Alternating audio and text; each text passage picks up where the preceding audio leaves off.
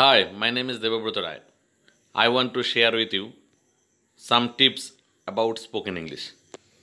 When we try to speak, we don't find proper words to express our views, and often we cannot make correct sentences.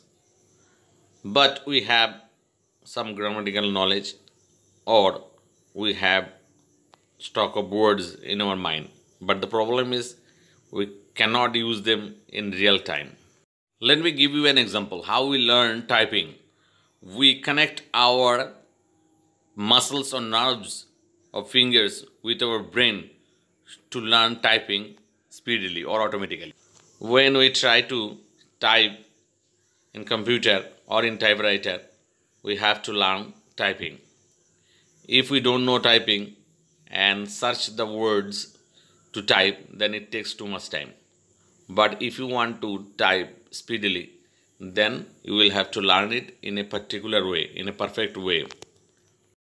You first notice what are the letters printed in the keyboard. Then you speak yourself A and press the button A. S, you speak in your mind S, then press the button S. Similarly D, then you press the button D. So you keep practicing. You speak to yourself A, S, D, F, G and type it simultaneously A, S, D, F, G. You practice in this way for a couple of weeks. Then you learn the next four letters. In this way, if you practice half an hour, within 3 months, you learned all the letters in English alphabet. Now, your fingers know where the letters are in keyboard.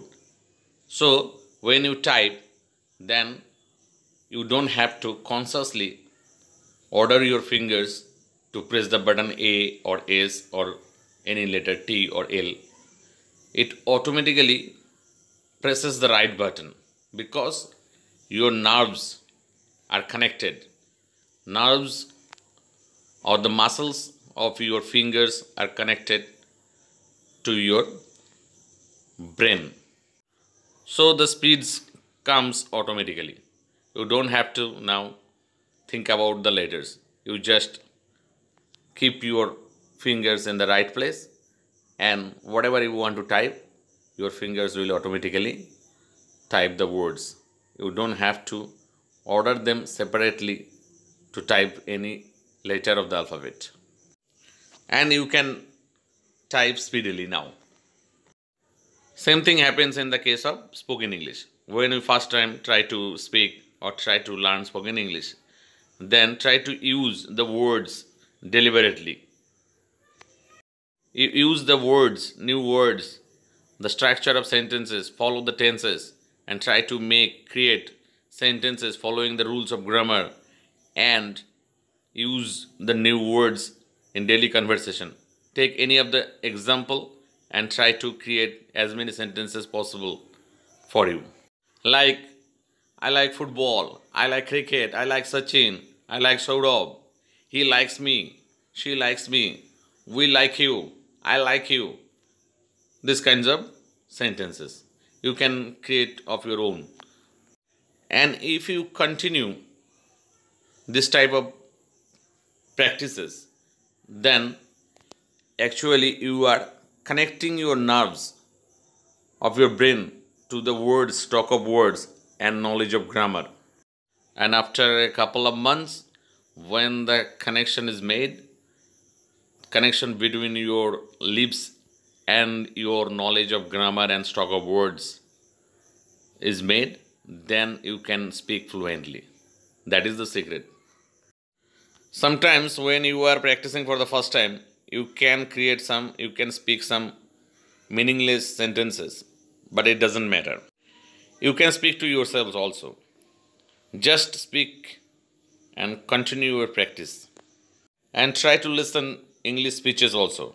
Because when you listen, your mind automatically records the sentence structures and the uses of proper words for a particular topic. And when you think about it, the right words will come in your mind and you can use them in daily conversation. And if you want to check your knowledge in grammar, then you can visit my channel and listen to my previous uploads, which will be helpful for you. If you like my video, please subscribe my channel and share it with others, with your friends, so that I am encouraged to upload more and more videos for you.